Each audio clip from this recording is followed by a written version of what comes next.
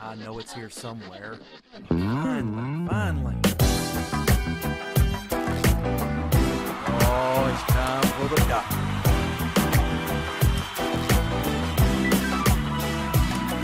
You're listening to Dr. Bill, the computer curmudgeon. Take it away, doctor. Well, it's that time again, and the doctor is in. It's time once again for Dr. Bill, the computer curmudgeon. Ha-ha! And I am Dr. Bill, the computer curmudgeon. I am only slightly nutty. Yeah.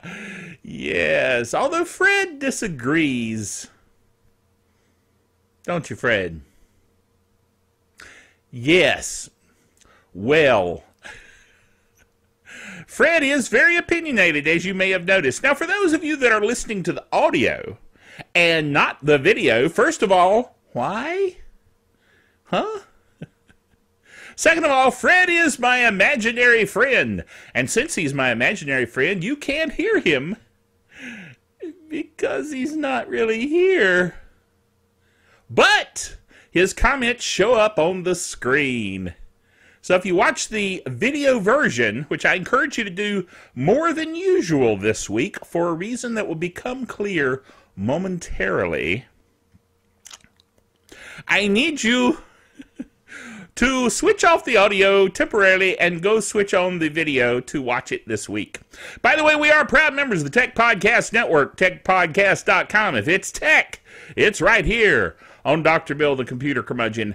We are also proud members of the International Association of Internet Broadcasters. Like to remind you of that as we start each show. And this week I have a very unusual thing that I want to do. You see, this, as I mentioned, is a tech show. Now, some people would say, oh, Dr. Bill, it's not really a tech show, it's a humor show. Yes, well, it's a tech humor show then. You know, I know you don't always get your tech news. You don't always get your tech news from Dr. Bill, but when you do, it's humorous. Yes. Oh, well. Anyway, the point is I was surfing the web this week. Yes.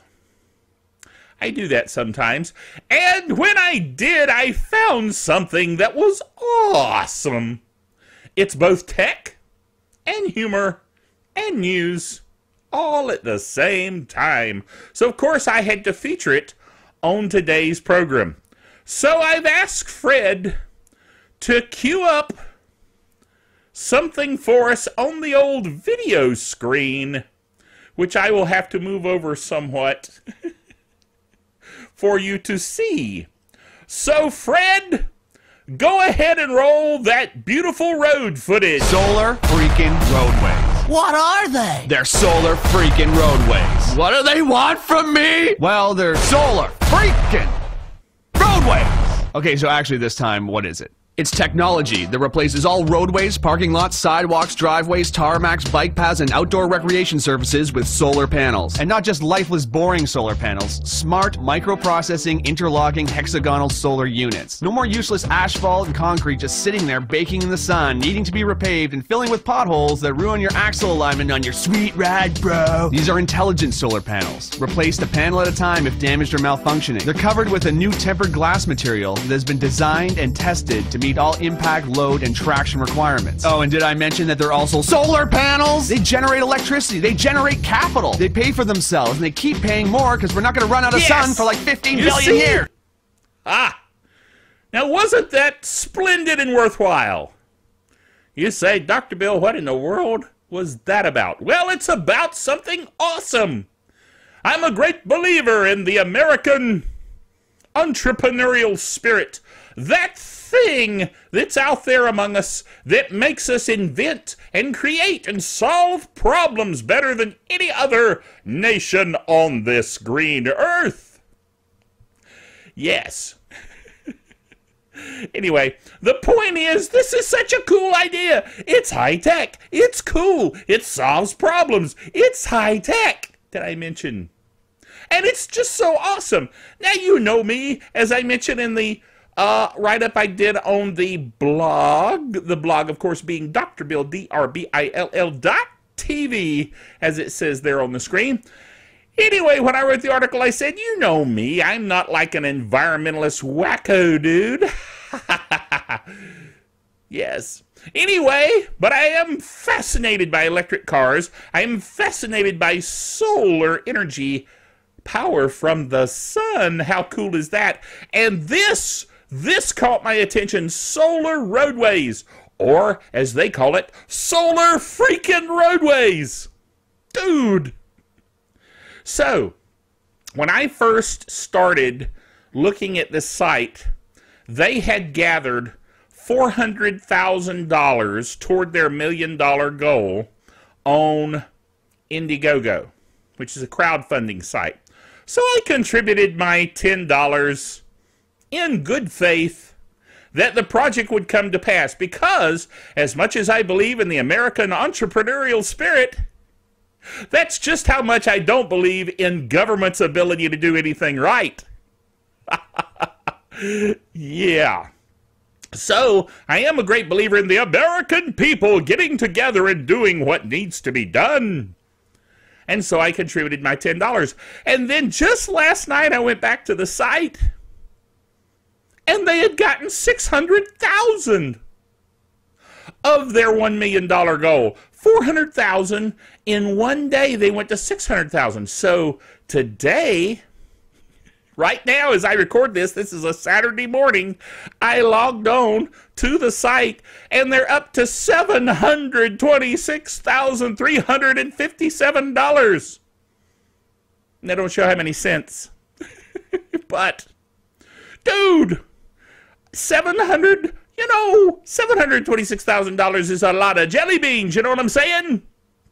So anyway, of their $1 million goal, and they have 8 days left, I think they're gonna make it, particularly since I have now showed you this video and told you about it, so you can go out and join the masses that are clamoring for solar freaking roadways.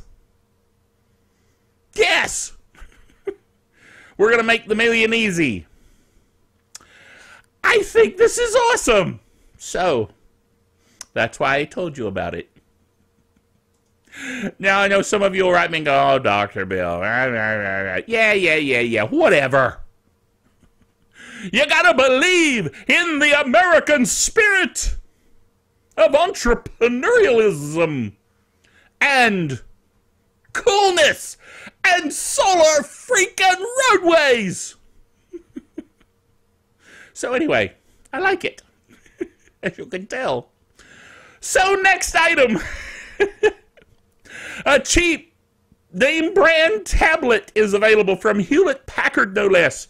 Hewlett-Packard, the company that makes computers.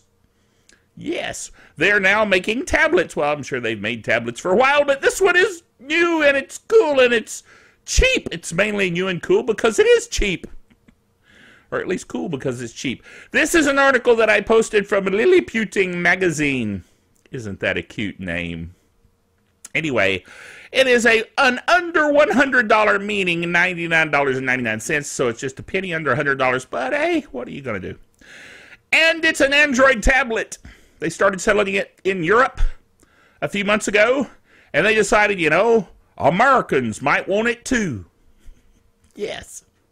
So, it's a 7-inch tablet with a 1024 by 600 pixel IPS display, 1 gigahertz all-winner A31 ARM Cortex A7 processor.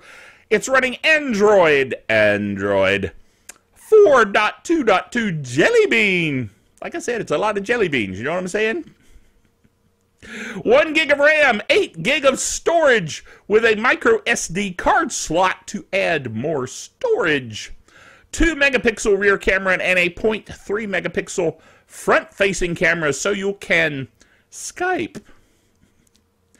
802.11b GNN Wi-Fi with Miracast wireless display support. Whoa. 2800 microamps per hour mAh battery.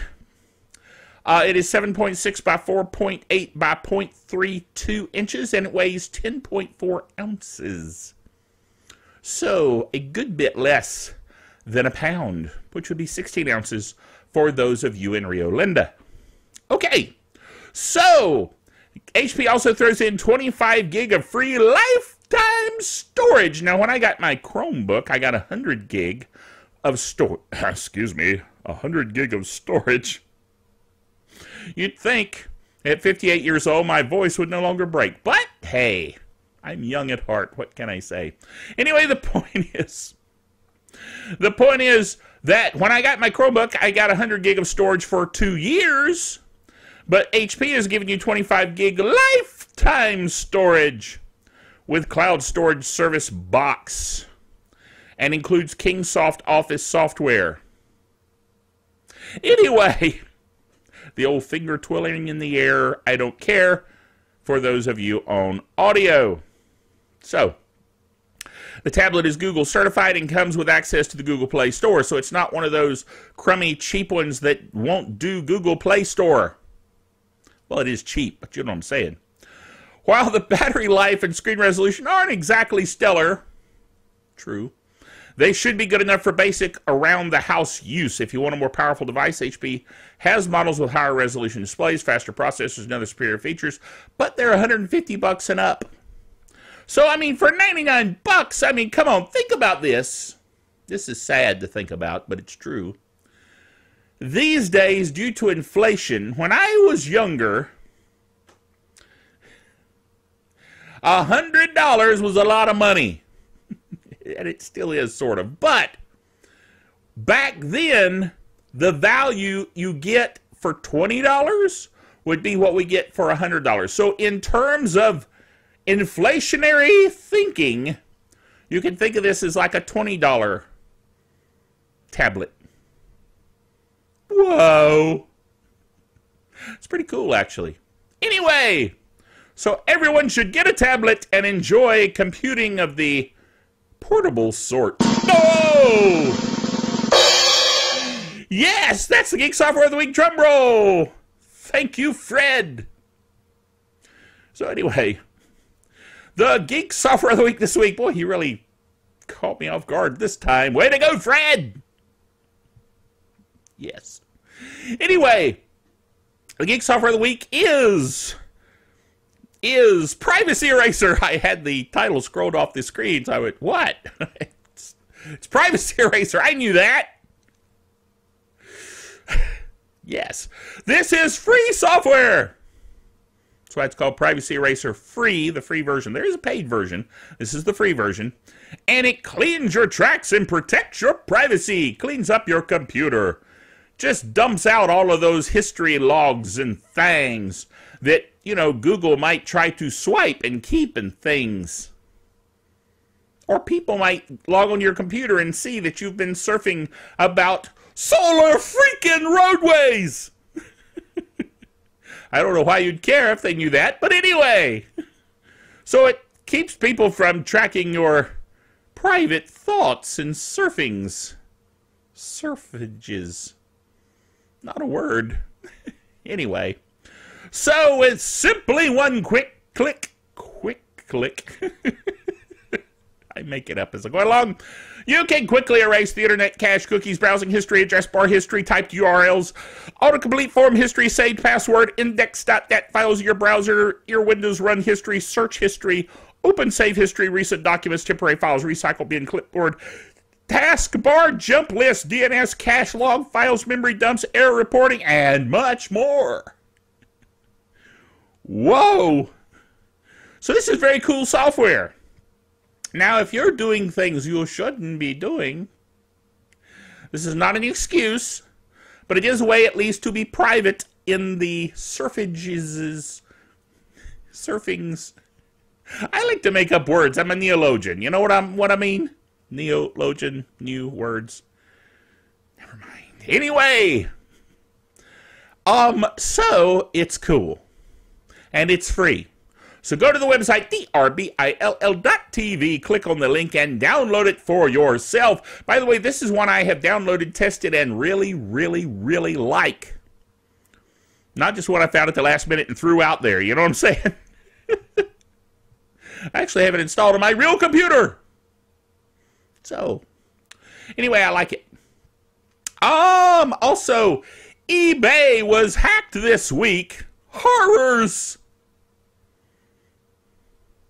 Actually, you know, I don't really care that much, but eBay was hacked.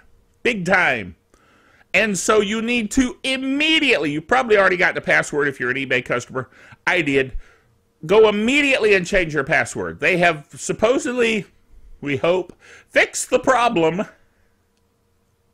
And they just now need you to change your password so that it will be safe and protected and people won't be able to get into your eBay account. Not good. So, while you're there, why don't you go ahead and buy 2 things I have out there? Yes, I know this is a shameless plug, but hey, it's my show. So shameless plugs are okay. What I have out there for sale is a Roland Edirol V4 video switcher. For those of you wanting to do video such as this, you can buy that video switcher from me. You can bid on it. And you might get it even cheaper than I have it posted on the Sell Now button. But it's a really, really good deal. Believe me. I mean, dude, it's a really good deal.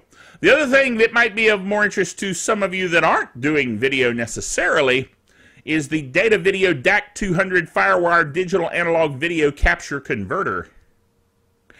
Whoa, that sounds really cool and techy, doesn't it? Anyway, what it allows you to do is take your video capture, run it into your FireWire port on your computer, and record it. Dude.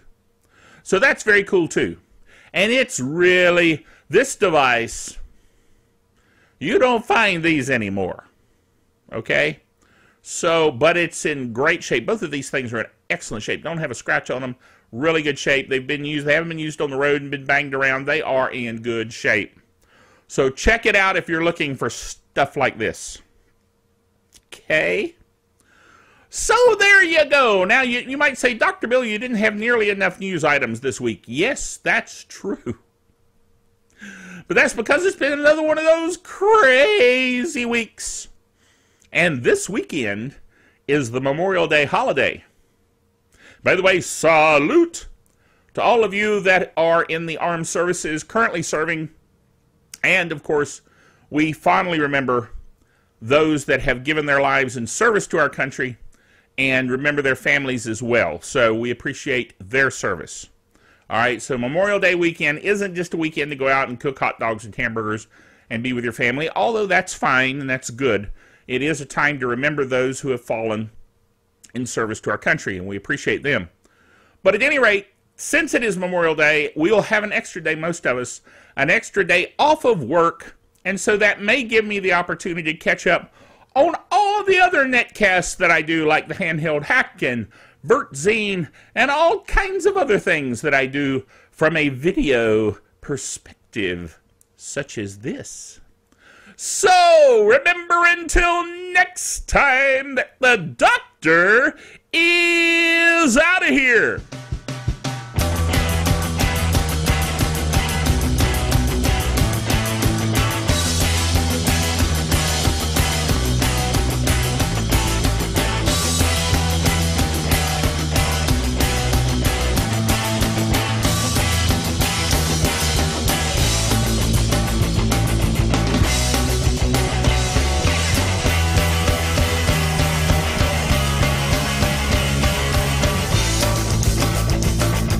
Dr. Bill, the Computer Curmudgeon, is a production of DrBillBailey.net with all the honors, rights, and privileges thereunto appertaining.